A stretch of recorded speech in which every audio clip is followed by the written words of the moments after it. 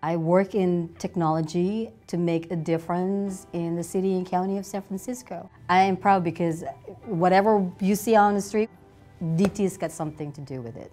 I procure all equipment, software commodities, or other types of requirements for the technology and service support training as such to support the team for the Department of Technology as well as the city.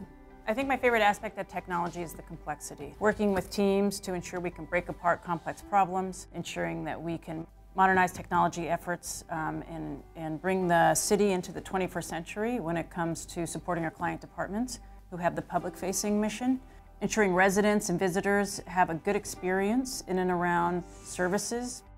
My favorite aspect of technology is being able to use it for storytelling.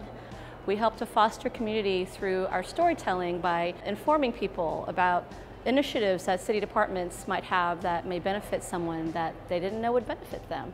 We are able to showcase different neighborhoods, different neighborhood nonprofits, artists, so it's not just politics and government, but it's also the city, it's also the community. I deal with doing websites for City and County of San Francisco. It's either that I put my hands in it, like doing the programming or a little bit of it, or doing a project lead for some of the projects around here. I am the woman behind whatever is Pepper talking about, I program it.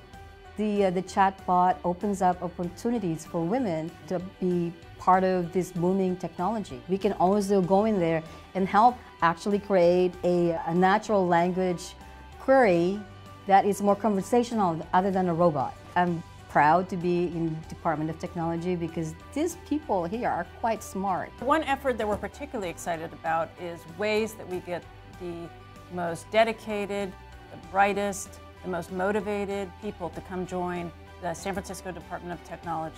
That is definitely at the forefront of everything we do. It's about the people, and while the technology is always fascinating and cool, it's really about the people that deliver that technology.